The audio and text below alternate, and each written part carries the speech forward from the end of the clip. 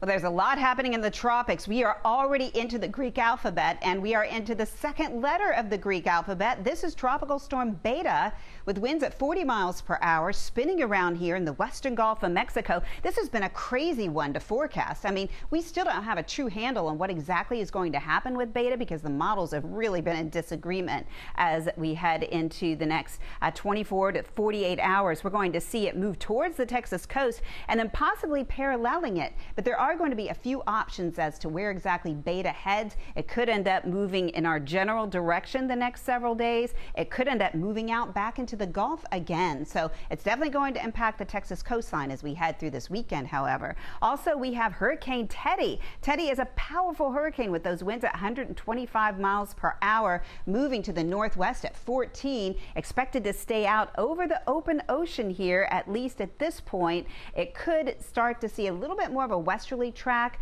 as we head into next week.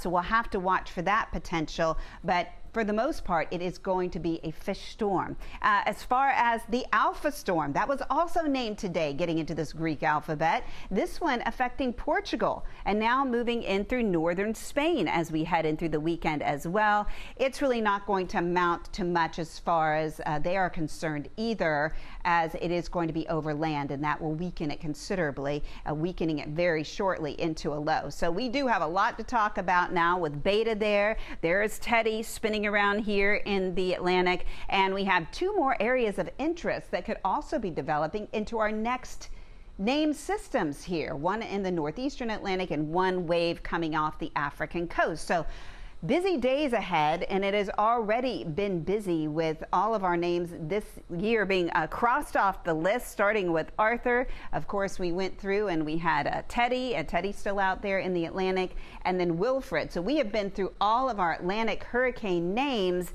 and now we are into those Greek alphabet names. I'm going to need to cross Beta off the list now, since that is our latest one. Good thing we have a whole lot more Greek alphabet letters to name our storms, because it looks like we're going to have an active month yet ahead, and we'll keep you updated.